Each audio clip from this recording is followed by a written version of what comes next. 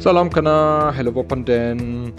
Today I'm taking you a little bit through Sofia. Sofia is not only the capital of Bulgaria, but also of course my second home.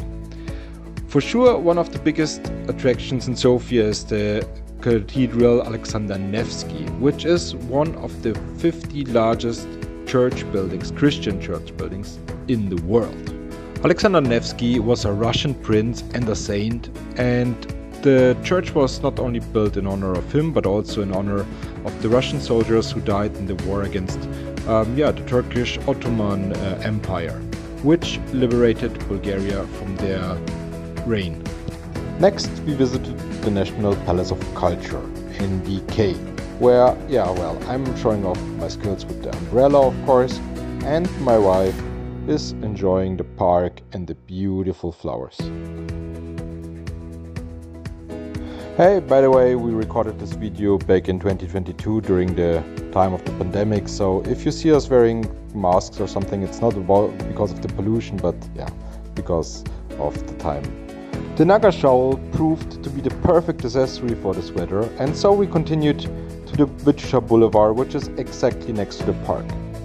The Vitosha Boulevard is one of the biggest boulevards in Bulgaria, and it's a very vibrant place where you can find a wide range of shops, cafes and restaurants. After a quick lunch break, we passed another palace and also an Italian restaurant that for some weird reason thought it is a good idea to have pumpkins, lots of pumpkins as decoration, and headed to the next famous church, which is called Sveta Nedelya. The cathedral Sveta Nedelya is also known as the Holy Sunday Cathedral. It is an important religious and cultural landmark in Sofia and attracts visitors from around the world who come to admire its architecture and learn more about history. The cathedral is dedicated to the resurrection of Jesus Christ.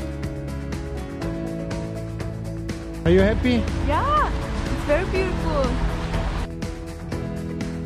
Okay, let's have a last look of the outfit of the day of my wife and then let's go inside. So, the cathedral has a richly decorated interior, which you can see, with beautiful frescoes, icons and ornate decorations that showcase traditional Orthodox Christian art.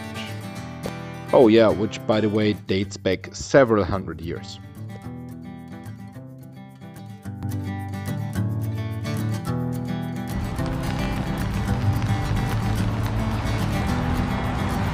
And this is the parliament. Yes. And here the political stuff happens, and also in this building. I'm such a good tour guide who does not know so much about politics, but let's go quickly to the next attraction. And here you have from the Roman Empire some Ruins of Roman Empire.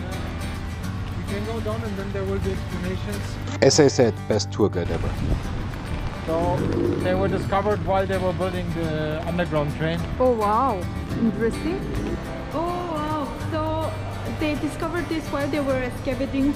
Yeah. They were not excavating actually, they just wanted to make an underground. Train and then they discovered it. Oh wow. Instead of changing the plan with the underground, they integrated it into their plans. Wow. As you can see, this is not your average normal metro station. Instead of billboards and platform, passengers arriving at Sofia's Serdica Metro Station are greeted with stylish glass cases displaying some of the city's finest prehistoric and ancient artifacts. Guess what? Before the Ottoman Empire, Bulgaria was also ruled, of course, by the Romans. And this is what is left over, which was discovered while building the metro station. Definitely an archaeological highlight of our trip in Sofia. Oh wow. The drainage system was also very much well organized. They were using tiles from centuries ago. These are like small rooms or... And it's like very huge.